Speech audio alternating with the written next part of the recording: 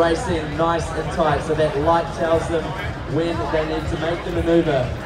They're really struggling right now, the Japanese. You can see that they're just sitting in the water, but they're doing enough to lead the way out there on the Hudson River. We'll see if China can keep moving on that side of the race course. We've seen several boats get stuck over there. They might put a tack in again soon here to try to get away from that side of the course. You're absolutely right, Sarah, because we've started to see a bit of a winning race line where you can come up the side here, closest to us, and then put a tack in, get across, and it's one less maneuver as well. But it does mean that when you then bear away, you're out there on that less conditions on the other side.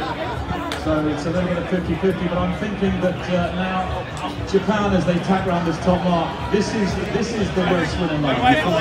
This side of the Hudson, and then a tack across, and then around that top mark, and now we're going to watch for the Japanese bear away.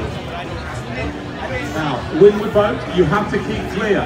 So maybe they're just waiting for Australia to come through, because they're looking for the bear away. Here it is, the bow goes down, the speed goes up, the hull starts to rise, and they're going to take the stern of the Australian boat, and here we go, Japan in the lead, on the charge, heading down, keeping out the way of France. Nicely done, Nathan Outridge and Team Japan. And China, second place, looking great, looking good. Yeah, really impressive stuff there from the Chinese. A great bear away. Watch the acceleration here with Team Australia.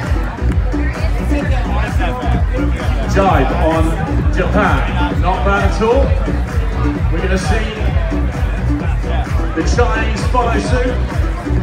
Much more of a race now with Australia going down the other side. Still, the French are in it. USA struggling down the middle of the course. Right, we've got a big manoeuvre here on China. Eyes left as they take that jibe nicely.